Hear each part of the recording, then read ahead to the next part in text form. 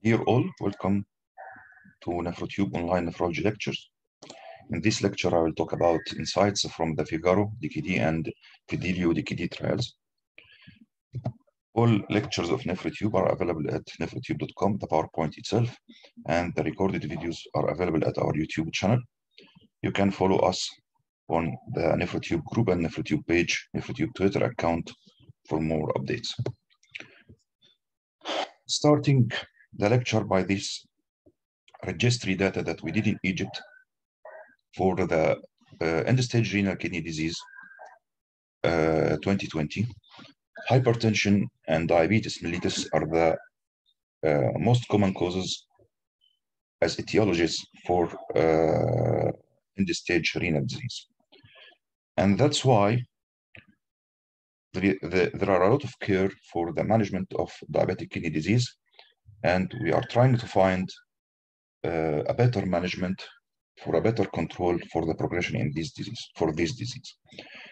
We all know that now we have 4 pillars for diabetic kidney disease management.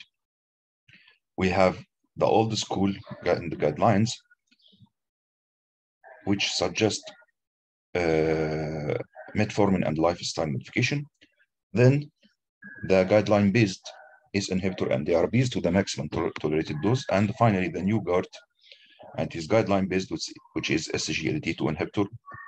And finally, and recently, FDA approved FIGARO, which is a selective mineralocorticoid receptor antagonist. And my lecture today is about FIGARO and the evidence of its beneficial effect for patients with diabetic kidney disease. This is my talk outline. I will start at first by introduction about albuminuria and EGFR assessment for cardiovascular risk calculation and assessment.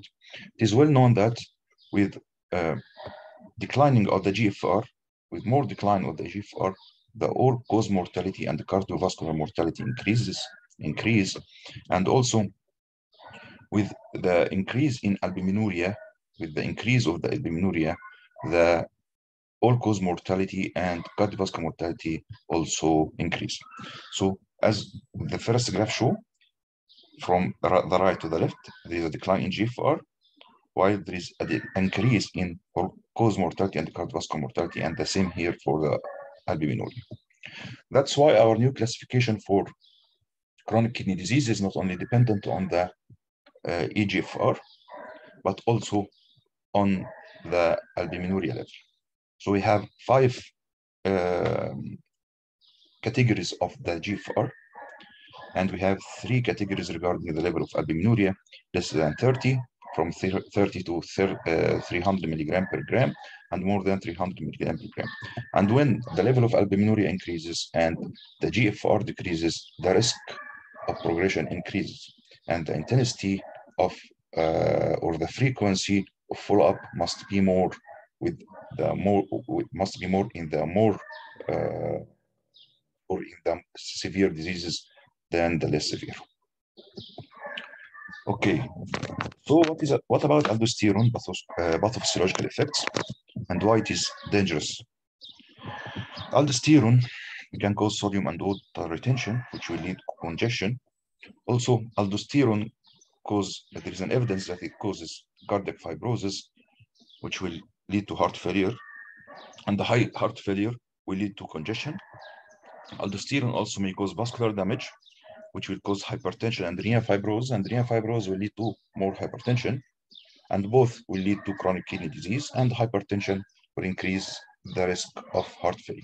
That's why aldosterone is a playmaker in cardiac and renal damage, and that is why a lot of studies since all time we're trying to find a blocker for the activity or overactivity or pathological activity of aldosterone to prevent cardiac and renal progression and disorders. I will talk about the FIGARO, and actually we always put in comparison with the spironolactone. FIGARO is a potent selective mineral receptor blocker with less pro-inflammatory and pro-fibrotic gene expression, and that is an advantage than spironolactone. It is also potent, non-selective, but it is a non-selective neuroreceptor blocker, but it has less pro-inflammatory and pro-fibrotic gene expression. Also, regarding the risk of hyperkalemia, it is more with spironolactone than finerenone. And also the risk of gynecomastia is more with spironolactone than finerenone, because finerenone is a selective neuroreceptor binder. Okay, that's why we have now two mega trials, FIDELIO and FIGARO-DKD trials. And the fidelity is a pool analysis for the both trials. In fidelity, they collect, I will show you now. We have the FIGARO-DKD trial. They tested for the cardiovascular events with finerenone in kidney disease and type 2 diabetes, while in FIDELIO trial, they tested the effect of finerenone on chronic kidney disease outcome in type 2 diabetes. And finally, here the fidelity pooled analysis, they collected the data from the FIGARO and FIDELIO-DKD trials with each others and put them in one report. So we'll cover now the insights from the FIDELIO and the FIGARO trials. Starting by the patient populations, both trials are double-blinded, testing type 2 diabetes patients. The average follow-up for two trials is about 3 years. And the most important point, that both trials tried first RAS blockade to the maximum tolerable dose in all patients before started finerenone. Regarding GFR classification, there was a difference between both trials. In the FIDELIO-DKD trial, they tested patients with a stage albinuria or category of albinuria A2 and A3, and with GFR from category from G2 to stage 2 and stage 3. In case of FIGARO trial, they tested patients also with proteinuria of some of with A3 and some with A2, but they have more patients with a better GFR than those in FIDELIO trial. So to mix both of them, as Fidelity did, this is the range where both FIDELIO and the FIGARO trials involved with their patients. Category A2 and A3 for albuminuria, and actually from stage 1 to stage 3B. So what about the endpoints in both studies? In the FIDELIO-DKD trial, the composite endpoint was about the efficacy regarding the chronic kidney disease. The composite endpoint was time to onset of kidney failure, sustained decrease of GFR more than or equal 40% from baseline, or renal death. But FIGARO trial, composite endpoint was about the heart. Time to cardiovascular death, non-fatal MI, non-fatal stroke, or hospitalization for heart failure. And regarding the secondary endpoint, they exchanged the primary endpoints. I mean, in the FIDELIO, the primary endpoint was about the kidney, and the secondary endpoint was about the heart, which is the same as the first endpoint, the primary endpoint in FIGARO. And in FIGARO, the primary endpoint was about the heart, but the secondary endpoint was about the kidney. Okay, so both of them tested the same endpoints, but with different primary and secondary endpoints. Other secondary endpoints and exploratory endpoints are present in both studies. Okay, what was the result? Actually, both studies showed that regarding the primary and secondary outcomes, composite outcomes, that finerenone was effective in both of the kidney outcomes and the cardiac outcomes. To make it easy, regarding the composite endpoints of the heart, there was 14% risk reduction in patients received finerenone, and regarding the kidney composite outcome, there was about 23% risk reduction in patients who received finerenone. And if we look about each category of the composite its point itself, not for the composite for the all composite endpoint or outcome, we'll find there is a benefit from finerenone for every or for each point of the composite outcomes for the cardiovascular or even for the renal outcomes. So what about the safety? In both studies, it was documented that patients received finerenone had risk of hyperkalemia than patients received the placebo. But actually, about 14% of patients in the finerenone group had hyperkalemia versus about 7% in the placebo group. But actually, hyperkalemia leading to permanent discontinuation was only about 1.7% from those with 14%. So maybe it is not that much, or maybe we can use one of the new antihyperkalemic medications with finerenone, but maybe the cost will be the only barrier for that. But actually, it will increase the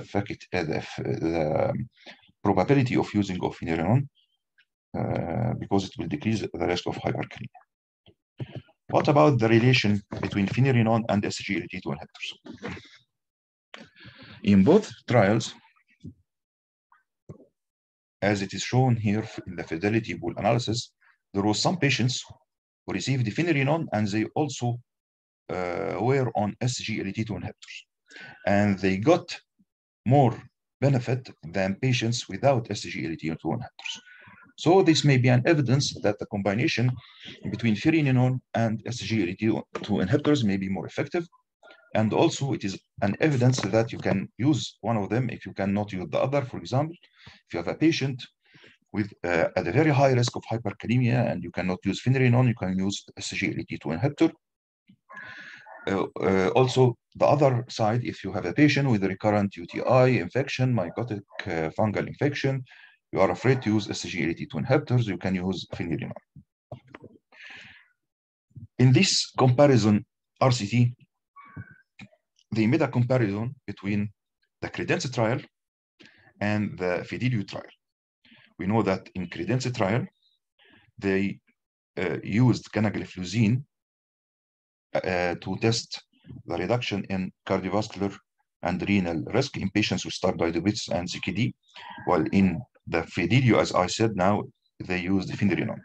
So patients from FIDELIO-DKD who met the CKD inclusion criteria of the CREDENCE study were included in this analysis, and they compared SGLT2 to the finerenone. They have found about 4,600 patients met the CREDENCE-like criteria from the FIDELIO trial. And at last, they found that there is no difference between SGLT2 inhibitor and finerenone regarding efficacy for the cardiovascular outcome and kidney outcome. And this is another evidence that you can use both of them at the same time, or even one of them according to the comorbidities or risk factors that you have in your patient. So summary and my thoughts. The assessment of cardiovascular and kidney failure risk must include both EGFR and the urine albumin creatinine ratio. Abnormal urine albumin creatinine ratio in patients with GFR more than 60 or equal 60 is considered as CKD. Finerenone effectively reduces cardiovascular and kidney failure outcomes in patients with CKD and type 2 diabetes. Should finerenone be used in combination with SGLT2 inhibitors? Yes. Should finerenone be used with novel oral potassium binders? Yes, but the barrier may be the cost. And finally, thank you for watching this lecture and see you later.